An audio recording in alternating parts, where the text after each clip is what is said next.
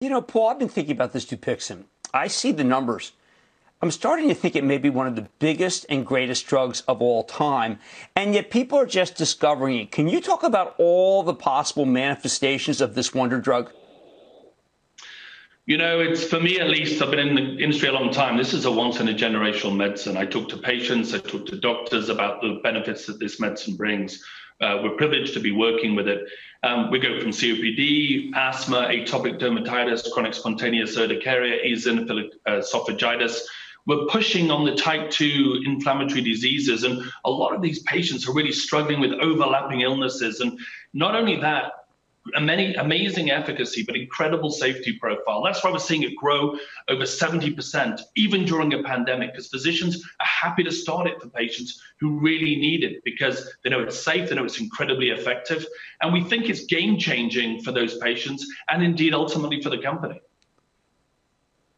I think that people, when they hear monoclonal antibody, they want to know, well, how is this made? This is actually, what, a synthetic drug? I know your partner Regeneron, but it seems like that each month there's some new thing that this thing works for. That's not the way we're used to seeing drugs.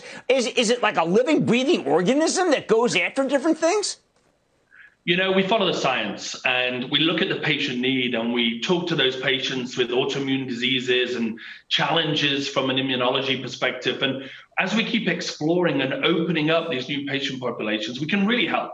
And we're willing to step in and do the work. I mean, it's just so important that we can transform these lives. So we just keep pushing forward. You know, I told you, I get letters every day about somebody's life that's been transformed somewhere by this medicine.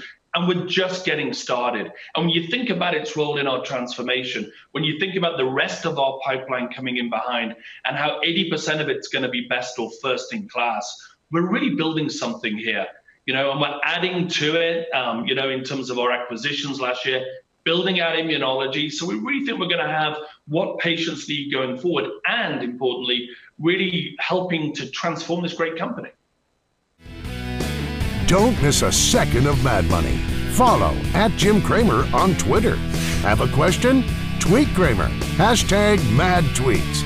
Send Jim an email to madmoney@cnbc.com or give us a call at 1-800-743-CNBC.